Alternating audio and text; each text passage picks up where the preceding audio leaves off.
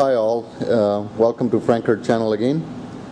This episode we're going to solve a problem with the 2008 Toyota Highlander. These things have a major problem with oil leak, and it leaks from the oil cooler lines. Apparently there was a recall on it at one time, but they're not covering it any longer. So if you run into this problem, this video might help you. When this oil leak happens, you will have this warning sign come up, and it will actually start saying that pull over, turn your engine off. And please do so. When it's safe, pull over and turn the engine off. To access the lines, the cooler lines, you'll have to get this bottom cover off. So it's got 10mm screws and bolts here that you have to take off. So let's go ahead and take these off first. That's the first thing we're going to do. So it's basically, here's the oil cooler lines. They're going down. Okay, so I'll try to get the light on it. So there you can see that swelled up one, that still see the oil on it. So these lines, one of these, it's mostly the front one that leaks. Okay, so what Toyota has done is they have taken they have made a replacement part for it. It's no longer rubber hoses. What they have is they have this right here. Okay, here is the dealer's part number. Okay, you can pause it and look at it. So there's the dealer's part number. So this is what you get with it. You get the gaskets, you get the new cooler lines, which are metal now, so they hopefully won't burst again. So that's what you're replacing. Okay, so this is what we're replacing. We're going to be taking off the 3 bolts, well, a nut and 2 nuts and a bolt right here. We're going to be taking these 3 off, and same thing on this side. We're going to be taking let me get my camera on. You're going to be taking these ones off at the back there. Okay, the first thing we're going to do is we're going to unclip this, get this wire out of the way, just to make it easier. Not that you have to take it off, but if you take this off, it'll make your life a bit easier. Okay, so to get this off, basically you're pressing down on this tab right here. You press down on this tab. Okay, hold the other side and then just pull that out. Once this is out, there's another 10mm head bolt right here. You take this bolt off and this piece will be out of the way. Then you can see it better. So now you can see it better. Okay, so there you go. So those are the 2 hoses that you see, and it's held by 2 nuts and a bolt. Okay, so we're going to be taking this off, this nut, they're 12mm, and this bolt. Same thing on the other side. There are 2 of them. Okay, there are 2 that we're going to be taking off, and there is 1 right here, and sorry, 3. So same deal. There is 1 right here, 1 you can see on top, and then 1 is on the other side. So be patient with it. When you're taking this off, the oil is going to come out, so keep a pan or something underneath it so your garage doesn't get messed up. This bottom nut is probably going to be the hardest one to take off. And what seems to work is if you get a shallow socket with a swivel and a long extension. Okay, so once you get that set up, you should be able to take this bottom nut off. So we have our first one off. Same deal with the second one. I'm using the swivel and taking the second one off. Cool. Got the second one off, and now we're going to take the third one off. Okay. Once you take this off, then we're going to start on the other side. So to get this nut off right here, this one, it's pretty hard to put. Like, you can use a wrench on it, go through this side and use a wrench on it, but it will make your life easier if you take this bracket off. This bracket is held by 2 bolts. There is 1 right here, and the second one is, it's hard to see, but it's up here, right there. Thanks to my partner here helping me out. So there's the second one right there. So if you take these two off, this bracket will come off, then you're able to put a socket on that. So to remove the bracket, it's again 12 millimeter head. That's the first bolt that we're going to take off. We have taken the first bolt off the bracket. It actually holds the AC condenser too, or compressor, sorry, not the condenser. The second one, I had to use a 3/8 ratchet for the second one. The 1/2 inch was a bit too long, it didn't fit. So 3/8 ratchet with a 12 mil socket to get the second one off. Here are the two bolts that we have taken off the bracket, and they hold, as I said, they hold the compressor as well. So now you can see there's much more space. So now we're going to take these three off. Okay, so those are the two nuts and one bolt. Same thing, 12 millimeter. Okay, so we are so for this I'm using a 12 millimeter deep socket. Okay, this is was the one behind the bracket. Okay, so we take this off. We take this off, same deal, 12 millimeter. And the third one is right here. So we take this one off. Okay, remember when you take these off, the oil is going to come out. As I said, the oil is going to come out. You can see it's pouring out right now. So you should keep a pan underneath it. We have ours. So keep the pan underneath it, or someone's going to be mad at your household for messing up the garage. Okay, so here we go. So we're taking this off. You can see the oil is really pouring out now. Okay. So once you get one side off, the other one will slide out. So here's our part. Here are the two parts side by side. So this is upgraded. Okay, it's a metal pipe. Here's the one that came out. So originally at one time, this top one, this is the one that leaked out. And we tried to do a Mickey Mouse job, which was we got a hose and put it on.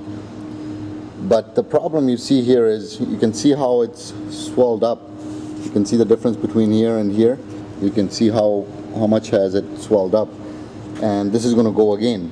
So if you ever get a hose, just make sure it's an oil hose, because if you get a coolant hose or something to do with antifreeze and you put oil through it, it's going to start swelling up. So this part is not that much. It was about $80 Canadian, so it's not that much. If you're going to go through all this, might as well put the right part on. Get the old gaskets off, because they do come with the new gaskets. Okay, there's one there and there is another one right. I'm trying to do both things with the camera holding, and so there's your second gasket. So make sure you get both gaskets off and install the new ones. Okay, so there's a bit of a problem when you put the metal pipe back. Just because it doesn't flex, you will have to remove the studs from one side. So we're lucky that one stud over here, it just came out. The second one I have to remove because it won't go on. This doesn't flex. So there are two ways to take this off. You can use an inverted Torx that goes on the top here, or you can double nut it and take it off. So I'm going to try to show you both ways. So this is our inverted 8mm Torx. So it will fit right on top here. Okay, so it will fit right here. You can use that. That's one way to do it. So the second way is put the two nuts on. So I have this nut backwards. So the washer side or the bottom is on the top. The other one is, so I'll take this off, you can see. So that, see how that one is on? And then I'm going to put the other one the way it should be. I'm going to tighten these up against each other, and then I'm going to use a wrench on the bottom one to take it off. So I have both the nuts locked here. So we go to the bottom one. Okay, you can start taking this stud out. Once it's loose, you can just spin it with your hand. It's not going to be easy, so pardon me if my arm is in front of the camera. So this is if you don't have the Torx, inverted Torx with you. So this is one way to do it. Okay. If you have the inverted Torx, which will, you don't need to put the double nut on, you just use the inverted torque and this stud will come out. Okay, so we have this off. So basically this is how it went. I use the Torx right here, or you do the double nut and get that off. Okay, once you have everything off, just get a rag, just clean everything. You don't want any of this muck going in. Okay, clean everything.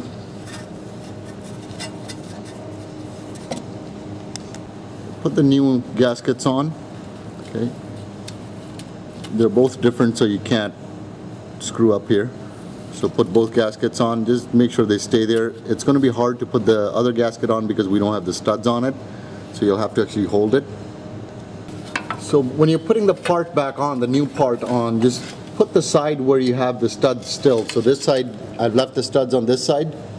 I did that just because the other one of the studs on the other side came off.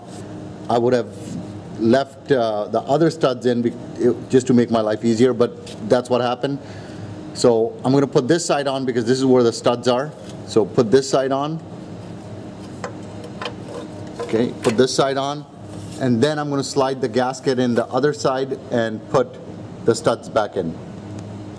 At least put one nut on, just so that when you're dealing with the other side, everything doesn't fall off, especially the gasket. At least put one nut on. Don't tighten it up, just put like a couple threads on just to keep it there. If you can put the second one on, do that too. Okay, so do the second one. So we have our gasket and I have the two studs. So we're going to slide this gasket in here, move the pipe up, and then we're going to start putting the studs back in. Okay. When you have the studs in, when you're tightening up the studs with a ratchet, just make sure you stop when they bottom out. You'll feel that when they bottom out. Just don't keep on twisting it because they're going in aluminum, and you strip the threads, or worse, crack something or break the stud. It's going to be a different ball game. So just stop once the stud bottoms out. Once again, when you're putting the studs back in, you can use that inverted Torx, or you can do the double nut just to get the studs back in. So now we're going to go ahead and put our third bolt on each side before you start tightening anything up. Otherwise, like if you tighten up the two nuts, you might not be able to get the bolts back in. So just get the bolts started.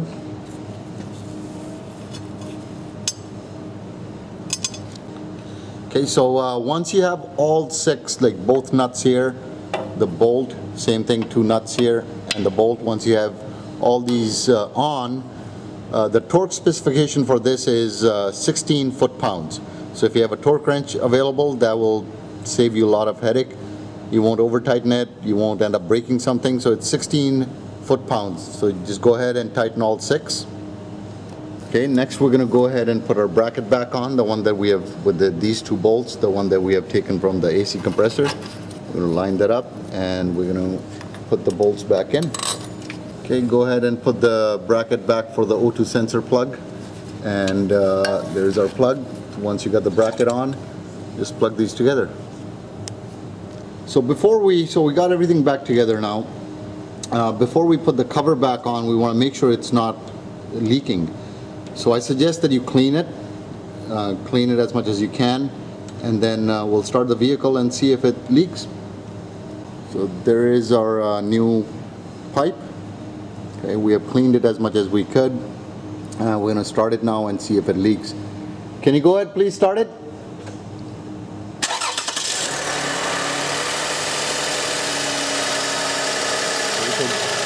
Just try to look where the gaskets are. Just make sure that's where it's going to start leaking if it does. So I don't see any leak here. The second is right here. So that's still pretty bone dry. Looks like the job is done. Okay, turn it off, please. Okay, we're going to go ahead and there's no leak. We have made sure there's no leak. So we're going to go ahead and put our splash guard back on. Okay, last thing, don't forget to check the oil. Remember all that oil that came out? Make sure you check the oil and fill it up. And thank you for watching our channel.